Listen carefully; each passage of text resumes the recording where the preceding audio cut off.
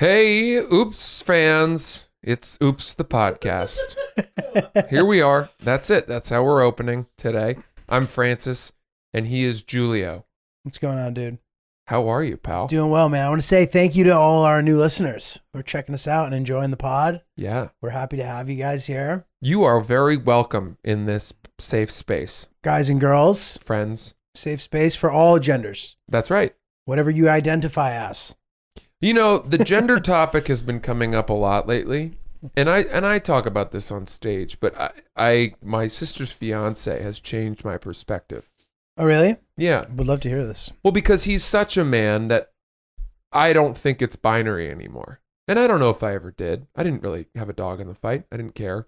But the idea that it's just either men and women and that's it is not right to me. Right. So you believe one can be less of a man than another That's exactly man. right. My sister's fiance, I've realized, well, that's definitely a man, and then I'm somewhere below that. So clearly there's a spectrum. Right. That's really funny, dude. Dude, he is the embodiment of what I understood to be a male growing up, and I have not achieved that. You're pretty manly to me, dude. No, I'm not. You're pretty, like, you behave like a man to me. Really? Yeah. You're manly. I feel like in your relationship too, you're very much like a manly man. What does that mean? Like you're good at like being in control of a situation. Do I walk in and take my slicker off and my hat and hang it on the hook and say, "What's for dinner?" You would, dude. No, that exact thing would have happened minus the final comment. I feel though, like 40 years ago or something. You would have hung it up and be like, "Hi, sweetie." And she's wearing an apron. Guess she starts singing a sing. Yeah. Yeah. Hi, Francis. Yeah, and she takes my briefcase and things are almost done. You know what I'm saying? That would be nice. That would be nice. Toasty. You know? Yeah. I mean, dude. Yeah. You seem pretty manly to me. Hey, let me ask you a question, G. Sure. How much input should a woman have on the ring that you give her? Oh wow, this is a great fucking topic. This is a great topic. I mean, dude, I think that the move is to gather as many tidbits as you can and make a fucking spreadsheet over the years if you think it's going to be the one. Because she's going to give them to you, dude. She's going to give you those little tips. Oh, I like this kind of cut, whatever. I don't know what any of this shit means, but I've been trying to sort of like assemble these details so that one day I'll be able to handle the situation without having to be like, do you like this one? Yeah. Do you like this one? You know what I mean? Like a fucking loser. What do you think? Well, it's what you just said is a very sly long-term approach, but not everyone can be afforded the years of culling information that requires. So there are so many different ways that this can go. One is you straight up take your significant other to a fucking ring store and do what you just said. And, you know, she basically points one out and then you buy either that or one very similar to it. And I think that sucks because there goes the entire element of surprise, right? Right. You're not putting any spin on it. It's not really your gift. It's just you picking out what she wanted. Totally. You might as well buy it on Amazon. Dude, 100%. What do you think about this? Okay, shout out Rebecca, friend of mine who brought this up the other day. She goes, my parents told me this is a bad idea, but I was saying that I'd be willing to chip in for the ring to get the ring that I want. Oh my God, dude. I know, she's a savage. No. Savage. I don't know. Well, that's crazy. That's crazy, but I have another one for you. Okay. What if you give your significant, you give your fiance the ring and then she takes it to get modified? Ooh. And I'm not just talking about like resized. I'm talking moves the diamonds around, adds an emerald or a ruby or something. She's like, well, this is really close, but I'm just going to do a little bit of a renovation here. I know people that have done that. That's savage too, man. That I would feel so bad, but I think you could get At that point, you should just write her a check. Just hand her a fucking check. Right. Literally. All right. What about this? Yeah. How about instead of getting a ring, you just build a fucking school in a third world country and name it after your fucking fiance? What are you dating, Oprah? Dude, I've suggested this and every girl looks at me like, shut the fuck up, dude. You know what you should do? You should do it without asking her and then present it and then film her as she tries not to freak out. Because she knows she's going to look like such an asshole if she's like a fucking school. Dude, wow, I just thought of it. This is what you do. You build the school. You go on vacation to the school. And you get there and it's named after her and you go, this is what I got you instead of a ring. You see her reaction and then you actually give her a ring too.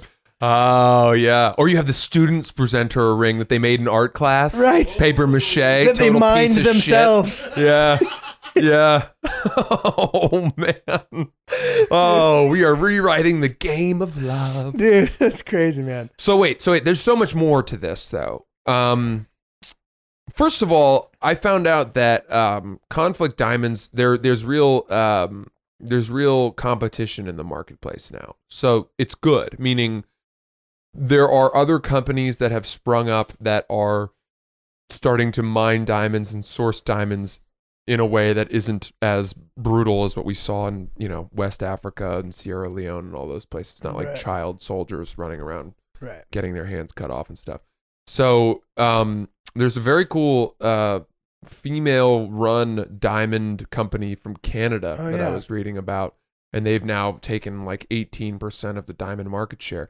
But De Beers, for like 70 years, owned the monopoly on diamonds, was the sole market.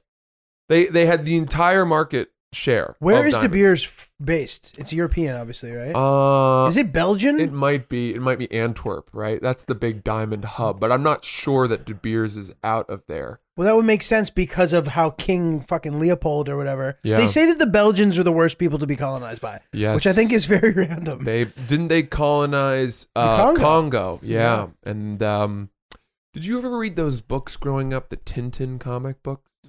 No. No? Not Rin They were Tintin. written by Hergé, who was a Belgian author. Maybe he was French. I think he was Belgian. But the one they did in the Congo was super racist. Really? Yeah. Jesus. I'm sure it was insane. But back to this diamond conversation, right? So I know I can tell you this on this podcast. My girlfriend stopped listening to the podcast when we discussed the threesome I had once. I think it was episode. It's a safe space for me to talk about episode 4? Yeah, pretty early on. Pretty early. So I have a family ring. Let's pause. You got anything good? Sorry. No. It says it's based in London, but that doesn't necessarily say anything. We'll figure it out later. Yeah. Okay, keep going. All right, so I have a family ring from my grandmother. Oh. And Fantastic. it's awesome because it means that instead of spending... there's so much to talk about here. $40,000. Yeah, 30, 40 G's. Jesus. What I think is a very good way to do something like this is to take the stones from a family ring and modernize it in a setting that is more to That's her what I was liking. thinking, yeah. And that can be, 10,000 or less. But if I were to give a family ring to my girlfriend and then she were to take that and get it all switched around and reassembled and changed, I don't think that would sit that well with my family. Oh. Do you know what I'm saying? So here's the question. Has someone worn it since your grandmother originally wore it? No. It was my grandmother's ring, and then it has been lying in wait for me. Do you know for a fact that they wouldn't like it? No, but imagine it's my mom's ring, and it's meaningful to my mom. It's it's almost become like a Horcrux. Right. I don't know if you're a Harry Potter fan. From Harry Potter, yeah. So it contains part of my grandmother's soul, and the only way to destroy it is with a basilisk fang. Right.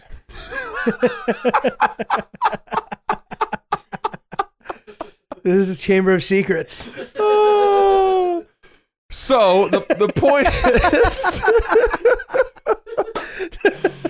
Okay, so the point is, if I gave that ring straight up to my girlfriend, is a possibility that it's not exactly what she was hoping for or wishing. And I'm not saying that my girlfriend's this person, but to somebody, let's say.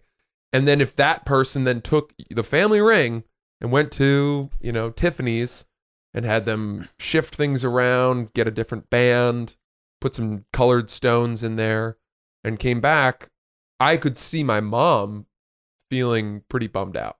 Interesting. Resentful even. Interesting. Well, you could...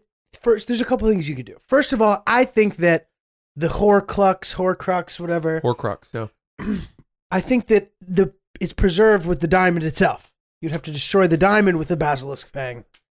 Oh, well, yeah, that's kind of what I was thinking. So as long as you don't get rid of the diamonds, which you're not going to do. Oh, it's not in the ring. The band doesn't matter that much. Right.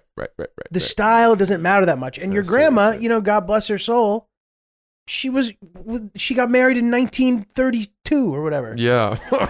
Yeah. Before the world was in color. right, exactly. Before Technicolor even. Yeah. Like the styles, I think your grandma would have completely understood at being likely the fashionable gal she was, killing it in the roaring 20s. Mm-hmm. With your grandfather courting her. Yeah. Whatever. I'm sure that I'm making her older than she actually is. No, I don't. I honestly don't really know. Well, regardless, I think that it's a conversation that is not going to be particularly daunting. Yeah. I also don't think that my girlfriend would reset the family ring. Your girlfriend's cool. Dude, you know what's funny? Think about this. Think about your grandparents or even your great-grandparents, right? And think about how conservative people were back in the 1910s, the 1930s, the 50s, whatever. Everyone was so tightly wound. And then think about how they had like 4 or 5 children. I know. Which means that against that backdrop of stiff shoulders and buttoned up suits and pocket watches and top hats, they were still fucking doggy style. That's so funny. Do you know what I mean? Yeah. People were still fucking constantly. Like animals, dude. The question I have is, when did condoms come into the fold? That is such a fucking good question. Because you hear about brothels in the 1800s. And syphilis just ravaging the world's population. Yeah. And yeah. So had people figured out to pull out before then? Or were you just having sex to completion and then hoping? I wonder if it's people started wearing them during the AIDS epidemic. Well, that wasn't until the 1980s. 80s, right? I don't, because you hear these stories of the 70s of just these like raw dog parties. Like, I think people were just pulling out until AIDS. I'm pulling this completely out of my ass, but it makes sense to me. Mm-hmm. I don't think people are just using condoms. Chris, what do you got?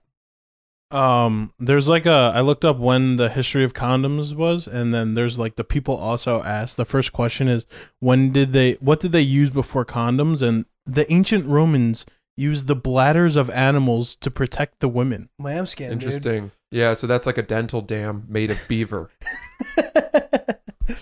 Putting the old beaver in the dam. Beaver in the beaver, dude. Yeah. Dude, one of my friends texted me that the other day. He goes, dude, I love beeve. I was like, what the fuck is wrong with you, dude? No, he goes, bro, I love a good 69. Don't mind some beeve in my face. I was like, what? You fucking monster. When you hear the word beaver as a reference to a vagina, there's no chance that you're picturing a shaven vagina. Right. That is a furry, hairy, pelt, heavy, definitely trapper's delight beaver vagina. Totally. Yeah. All right. Sorry, I changed the subject. No, we're all over the place, but that's okay. The grandparents thing. It's funny. My grandfather is really a character, dude. Well, may he rest in peace. He had a good run. But he would always say funny shit about this because his younger brother had a shit ton of kids, and he was explaining to me why. He goes, Giulio. He calls me Giulietto. He goes, Giulietto. I tell Davide, that's his younger brother. He's like, he married whoever he married. He's like, he gonna have a lot of children because she's a very warm girl. I was like, what the fuck does that mean? She's a very warm girl. Like, does that just mean you're very fertile? I think that's what that means. She's a very warm girl. That the oven is kept at the right temperature. Yeah. Dude, He's a funny. What else did he say? He goes. He was in World War II. He's like, Giulio de Russia, fucking. And I'm like, is there more to that thought? Nah, fucking.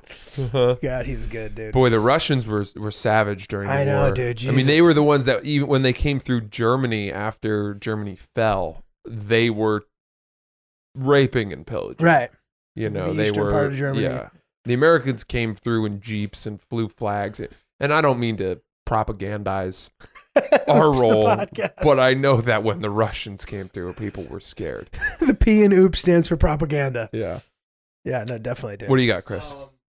Some new information. Okay. Previously, condoms were simply too expensive seen as a luxury for the wealthy. As much as rubber was a big step for condoms, but not until the 1920s when latex was invented did they become popular. Interesting. Gotcha. It's just fascinating to me because you think about the amount of podcasts about sex and the amount of literature and the Dr. Ruths and all of the kind of proliferation of talking about sex, the openness that we have, how it's become a huge culture. There's merchandise. There's all this stuff. It's a booming industry, the sex industry, porn, sex toys, all that shit, right? In the 1940s, were there people who were talking about sex as openly? Right. Were they, how hard was it for a young man before marriage to go out and have a one-night stand? Right. Because think about it, right? Back then, religion played a bigger role. We've moved as a nation into a more secular space, and people were devout about the Christian belief of abstaining until marriage was much more, Especially in America. it was much Very, firmer. like, Yeah, exactly. puritanical. And so, a lot, I think it was much more common that the first person you had sex with was the last person that you would ever have sex with. Right. Were there, young guys and young women running around having kind of like, were there walks of shame Right. Dude, there had to have been. in the 1940s? That's funny. I see what you're saying. I Were feel you like walking past gaslit lamps in your dusty clogs? Dude, I almost wonder if it was a thing that was reserved for high society. Because like you hear these stories about like queens and fucking that movie, The Favorite. You I ever never see saw that, but I heard it was good. It was really good. I forget which queen or whoever it was about, but like you hear these stories of like people in those high society circles, like kind of being having a little more free time Mm-hmm. to like fuck around and stuff. I just wonder, like logistically, it sounds like it would have been much more difficult if you weren't extraordinarily wealthy Interesting. before there was more wealth distribution. Well, I bet that does have something to do with it. It's one of those things where, like, if we had time and we were smarter, we would maybe write something about it and do some research. 100%. But if there's anyone out there that has time and is smart and wants to send us this info, right, yeah, we'd talking like about to this know. Like I'm an expert, dude. But I remember they said that like Berlin at one point in like turn of the century was like a crazy open sex situation. I can see that. which is like Yeah, interesting. And Germany is the birthplace of scat porn, right, using poop as a fetish. weirdos, dude. I don't even know if that's true, but that's all I think about when I think of Germany. No, I think you might be right about that. I don't know about that specifically, but like weird bondage shit, they're like known for that. Mm-hmm. I don't know, Safe whatever. words with lots of syllables. But yeah, but that's a good point. It makes you think because from my frame of reference is only about. Oh, you seen that? What? Have you seen Euro Trip? Do you ever see that I haven't movie? seen it in years, but yeah, I saw it. You ever see that movie? Funny. Is Tom Green in it? No, that's Road Trip. Okay. Euro Trip was Is that Scotty's smaller. mom? Yes. Scotty doesn't know. Isn't that Matt Damon singing that? I think maybe. Yeah. Yeah.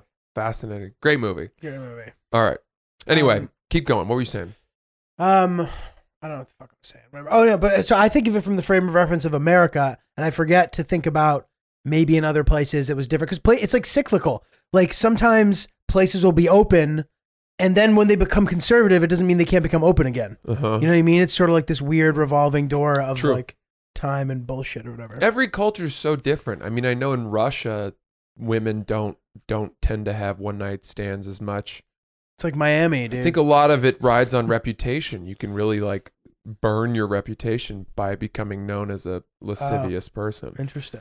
But even so, fascinating stuff. I'm happy that we live in a culture where at this point, I don't mean to be naive in saying this, but I like to believe we are chipping away at slut shaming and, you know, getting to a point where women going out and banging all the dudes they want is as welcomed and accepted as men have had it for a long time. Totally. I mean, dude, since I've lived in New York as an adult, it's been a decade, it's felt like that's pretty much been what it's like. I think when you get But to New a York, certain maybe. age, yeah, Right.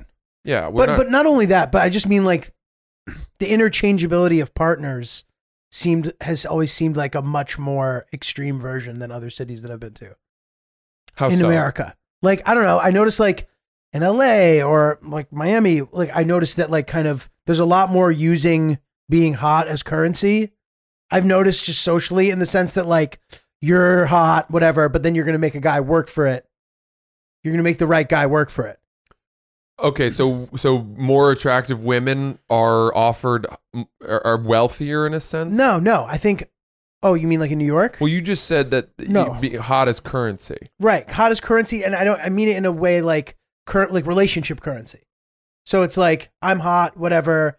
Like, yes, I know you want to bang me. Mhm. I'm hot. Yes. So let's go out and like you see if you can make that happen. Show me a good time. I don't know. Right. I might again be No, putting I myself think on there's truth to that. But there's this weird like ownership I've always felt like of women and sexuality in New York where like they want to get laid too or something. Yeah. That's my experience. Yeah. And I, you know, you look at our friends Raina and Ashley and they're very open about their Right. dates and their sexuality. Raina, I know I listened to Raina talk about it the way that one of my like high school Your lacrosse boys buddies talk, would have, totally. you know? And I think that that's great. I think there's something attractive about being confident about that stuff. Yeah. Much more so than being like acting like you're not and then just being all over the place. But isn't it crazy to think that there was, I don't know about you, there was a time in my life where if I heard that a woman was known to get around, Right. I made judgments. Right. And I wonder if that had to do with just like being young. Because I feel the same way. And Yeah. I don't know if it was a testament to the time or of living in a bubble. Dude, you know what it really fucking was? There was a fucking commercial about safe sex where these two people, tell me if you saw this, where these two people are getting ready to have sex and the guys and the girl's like, "Do you have a condom?" And he's like, "No, but I don't need that." And then another random dude comes into the bedroom, right? And is like, "Well, then I guess you might as well have sex with me too." And then all of a sudden, like 5 more people come in and they're like, "And me too, and me too." And then the tagline was like, "When you have sex without a condom, you're having sex with all the people that they've had sex with before." And so I had this idea. It was like a big game of sex telephone. That if I'd heard that a girl, you know, was getting around, all of a sudden I'm just like rubbing my dick against the dicks of all these other dudes and that I was too afraid of STDs. That was the big reason. Oh my God, that's hilarious. That's such stupid rhetoric and Yeah. logic. That's the same as saying like, if you eat with a fork in a restaurant, you're making out with everyone who's ever eaten here, dude. What about washing your genitals? I understand the point, but Yeah. like, it sucks. I remember getting scared with propaganda A lot of those in high school. even in our lifetime, some of the sex ed commercials that we saw were fucking old. Yeah. They were out of touch. Right. Yeah. I'll tell you, back to the ring thing really quick. Oh, I yeah. did have this conversation with my girlfriend last night about the ring. And it was something where she knew that I was not excited about having this conversation. Because I think I do bits in my act about it, right? Where I'm like, it's ridiculous that, you know, women have so much say over this, blah, blah, blah. And so she was like, "Are we ever going to talk about it?" And I was like, "Let's talk about it." And she knows that I have a family ring, right? But she doesn't know what it looks like. And I was like, "What do you want?" And she starts giving me answers. And I'm just thinking, like, I sure hope this fucking matches up with what I've already got, you know? How close is it? And we're going along and it's pretty good. And I'm trying to keep my poker face, right? And because she's like, yeah, I don't want any colored gems or anything. And I'm like, yeah, okay, good, right? Good, And then she's like, and then I'm not really sure about whether or not I want platinum or a gold band. And I'm like, I think platinum's probably better, you know, because it's more precious metal and suits your skin tone. You've already got a lot of gold jewelry. You probably don't want any more, you know, stuff like that. So I'm trying to lead her towards this thing, but I don't know. We're still a long way off, I think, and we'll see. Dude, fucking wish. Have you had that conversation? No. Gotcha. Well, like, I don't know if this was the kind of conversation that you were having. It wasn't like the conversation, but we've talked about rings before. Dude, she told me that she and her girlfriends one day all went down after brunch to a ring store and tried on rings. Oh, God. Can you imagine? Oh, my God. You, me, and the boys one day after a fucking workout. Oh, God. Running down and being like, you know what we should do? Let's go. Trying some fucking rings. Let's go practice our signatures for prenups. Let's go get some I don't even know what. Let's go practice our first dance. The prenups thing's insane. Be like, oh, dude, great signature, man. There's no way they won't believe that was you. I don't know. I know it's kind of a crazy exercise, but that's crazy, man. Yeah, the ring is such a like girl like gossiping situation. Yeah. Like I've almost never even heard of a bad situation. I've never heard of a girl who just fucking hated her ring and like was embarrassed by it and like. I feel like most guys, I have no idea. If anybody has a good one, please let us know. I'd be curious to hear about. For me, unfortunately, my cynicism tells me that as long as you spend over a certain amount, like how will they even know how much you spend? Well, do you just mean that it'll reflect? Just looking at it, you know, size of the diamond, all that shit. What do you think? If you I don't know if you've done any research, but what do you think the range is? Okay, so where are you living right now? I know a guy who spent $40,000, and he didn't seem like a guy who could afford to spend $40,000. Maybe he is, and I just don't know. I was like, holy fuck, bought it in cash, whatever. Then I know another guy who I think is like does pretty well, who spent like 11, and he got a good deal, and he knew a guy, and blah blah blah. Everyone says I got a good deal. I knew a guy. It's like getting a car lease. Everyone's like, oh, I got him down. You're a fucking moron. You know what it's really like?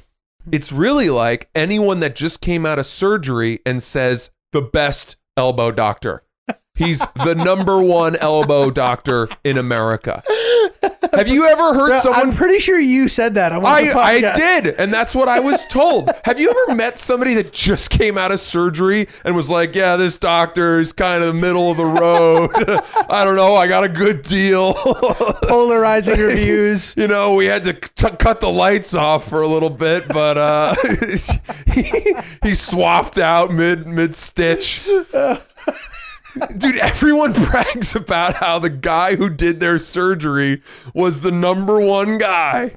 You know, I'm so lucky that my aunt's sister knew the best earlobe practitioner in fucking Phoenix. Dude, totally. And there's different levels of it. It can be regional. It can be, some people say in America, some people be like, the best on all of Long Island. Yeah. That one a bunch. Fucking, that's hilarious, dude. You know what's also crazy about that? One time I went to visit Morocco with my sister, and we were driving around the country with a guide. Sick. And we went into the desert, right? And we drove like 9 hours into the desert. And the guide who was driving, he told me that in this particular town that we drove through, he said that for like 400 miles in any direction, there isn't a doctor. Wow. There's not one doctor for 400 miles. Wow. And so that any bad shit that happens, you either have to like fucking take the person to the guy 400 miles away, or you just die. Yeah, I bet that village has like really high life expectancy. I know, right? Something also, about, like, nobody whines. Life. What? Nobody complains about anything. Dude, Jesus. Yeah. Simple living, dude. Okay, so back to rings. rings. Yeah. So like, dude, yeah, I've heard such a wide range. I've heard you're supposed to spend a third of your annual salary on it. Yeah, the 3 months. I mean, who came up with that? I don't know. And I don't like guarantee it wasn't it's 3 a months? financial advisor. Right. Wasn't You know a who else fucking it was? economist. Wasn't a comedian. And it wasn't a man. That's who it wasn't. That's true, dude. That's true. But also, like, it's so hard for me to quantify what 3 months pay is because some months I don't make any money. Dude, what if you go off a job you had 6 years ago? When I was mowing lawns in 9th grade, 3 months salary was like $48 in ones. That's the trick. Yeah. That's the trick. You didn't say which job. Based off your 2012 income. Dude, that's hilarious. No, but you're right. But then like it's just a really, and I get that there's ways that you can make it obvious, but that just seems like so much fucking money. It's stressful. Yes. Donate to school, dude. So your range, let's say gun to your head, you had to buy a ring tomorrow. Oh, God. And you said to yourself, I don't mean to ask too personal of a question, but let's say like where are you starting? I'm fully okay with that. I mean, dude, listen, I'd try to get a ring that everybody, and this is the thing. I know that I wouldn't be able to pull off the like get a shittier diamond because she won't be able to tell, but it's big because girls like she'll know that it's shitty. Oh, she's got one of those little eyeglass things. She notices. And a dentist light that she can just pull in. I don't know, Giulio. Is it a monocle? Is that an imperfection? Dude, that's so funny. Fair enough. Okay, that's a valid point you just made. But I'd be worried that she would foil any plot I had to save money. Uh-huh. But I'd be starting at spending all the money that I have if I had to buy one tomorrow because I don't think I have enough money. Baseline, all the money you have. All of my money. Poof. Gone.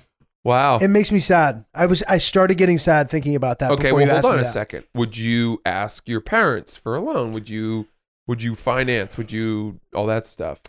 I don't think that my parents would give me a loan. Interesting. And it's not because, like, dude, my migrant family. Yeah. Like, I don't think that I wouldn't want to burden them with that. Sure. I want them to be able to enjoy their autumn years. Got it. Not have to worry about financing some extravagant ring I want to buy my fucking girlfriend. In the Italian culture, is there an expectation that the younger generation will support the older family members in later life? I don't know, dude. Like, Chris is nodding his head. I just know what I have noticed is that men get babied by their mothers until they get married. Like, it's not weird in Italy to live with your parents until you're married. Interesting. Even if you're 40. Got it. And a large percentage of the population is like the economy's not as good as it's been, and like a lot of people don't have jobs. A lot of people live with their parents and are like hitting those ages. Right. So I don't know. That's all I know. But what about you? To all the questions. I don't think no, my parents are certainly not expecting me to help them through retirement. Oh no, I don't think my parents are either. Yeah. I would like to be able to. But I meant about the ring situation. Okay. So I never actually answered, but the answer is all my money. And I don't, and let's just say I don't have $50,000 saved up. No, of course, yeah, yeah. So at that point, whatever ring you give, if you are able to say, "Look, I spent every single dollar I had on this," there's nothing she could say except for her vagina drying up perpetually. Yeah, it could be the biggest turn off of all time, but could she be the can't biggest be mad at you. Dude. Right, but she can be like, I don't want to marry you anymore. Here, take this back and return it. What if she was like, that's the worst financial decision you've ever made? You should have bought me something homemade and then... Dude, you need to act no matter what like you took it in stride. That you can't make her feel... You need to be like, don't worry about how much it was. This is... You know what I mean? Yes. You can't... It reminds me of this story that I heard once where this girl that I knew who had wealthy parents, she was dating a guy who was like didn't come from a wealthy family. And he got her tickets to a basketball game. And they were in like the mezzanine. And she was texting a friend of mine being like, ugh, he got us like the shittiest seats to the game. Come on. And it just like made me feel so terrible. And I just hear those words anytime I think about these kind of decisions. Dude, this is why I love dating poor girls. I love pulling up some milkmaid from the slums. Bro, they know, man. Those There's Instagram smudges now. of soot on her cheeks and a fucking bonnet in her hair. After a long day, churning butter with a wooden ladle. I go grab her and I'm like, come join us at the mountaintop. Yes, use the far left fork. And she looks at your hands and she goes, "You've never done a hard day's work in your life." Yeah, that's right. Every movie, I feel And then like she that's- gives me a hand job with calloused, fucking chafed up hands. Yeah, dude. Makes my dick bleed. Makes your dick all fucking Yeah. dusty. So here's the thing. My range for rings is all derived from what my friends have told me. Okay. And because a lot of my friends are now engaged or married. And as it started to happen, I received their numbers with great scorn. And again, this is the Harvard bubble thing coming about. I just thought, my God, these guys, like, what the fuck? Are you really falling for this? You really buying into ring culture and the De Beers, inception in our brains? Child labor. Yeah, of needing to spend this much on something that really, the market value of diamonds is worthless. There's no reason that diamonds are worth what they are. Right. They have no material value. Right. Unlike steel or fucking petroleum. Right. Real commodities that fluctuate, right? So anyway, I think the low end, based on what I've seen, would be like 20. Okay. 20 G's. The high end that I've seen, 50 and above, Ugh. you're like exhibit, You're cruising. straight up, You can pimp look at my ride. You can examine your acne with it. Yeah. Okay. I know a couple people that have spent over 50 and Fuck those people, dude. God damn it. God damn it. But dude, here's the thing. For those people, $50,000 is so much less than 3 months' salary. I know. I have a few friends Classic. who are I have multiple friends that were on the Forbes 30 under 30 list. Classmates of mine, very close friends. Where I went to school surrounded me with people who are so successful at such a young age that the world of comedy would never make any sense standing next to them. Right. That our ascension of salary over the years and how long it takes to make 100 G's a year, 200, 500 G's a year in our world is just, you can't even compare it to what they're doing. And even where you're at too, it's like, not only do you have, it's a lethal cocktail of intelligence, work ethic, and nepotism. It's like everything you need to just be unbelievably successful. Yeah, that's well said. I will say that my most successful friends did not benefit from nepotism. And they were just that smart. Right. Well, boy, what a fun episode. Please send us your thoughts on the ring situation. Also, the history of safe sex, if you've got any thoughts on that. I am at, what's that, Chris? Yeah, check out our YouTube page. We have a shit ton of clips. Podcast. Thanks. Shout out to Chris for cultivating it really nicely. Our Instagram has grown very, very nicely. And I'm at Francis C.C. Ellis. You can catch me at Helium Comedy Club in Philadelphia, March 5th to the 7th.